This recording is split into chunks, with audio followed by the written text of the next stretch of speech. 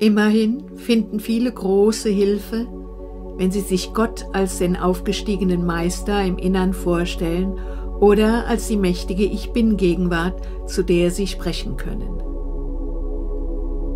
Diese Gegenwart ist ein herrlich flammendes Licht. Ihr könnt dieses Licht innerhalb eures äußeren Gemütes und Körpers sehen, seine sichtbare, greifbare Gegenwart, die nahe über eurem physischen Körper schwebt.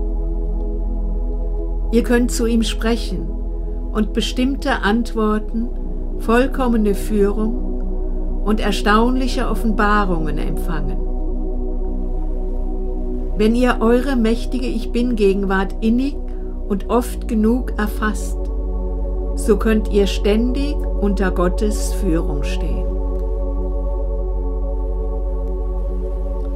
Seine mächtige Weisheit und Intelligenz und sein flüssiges Licht werden unaufhörlich in alles strömen, was ihr erstrebt, wenn ihr nur eure Aufmerksamkeit unverrückbar zuerst auf die mächtige Gegenwart und dann auf das gewünschte Ziel richtet. Dies muss in bestimmter und beharrlicher Liebe geschehen. Solche allmächtige Kraft und Weisheit ist unüberwindlich und kennt kein Misslingen.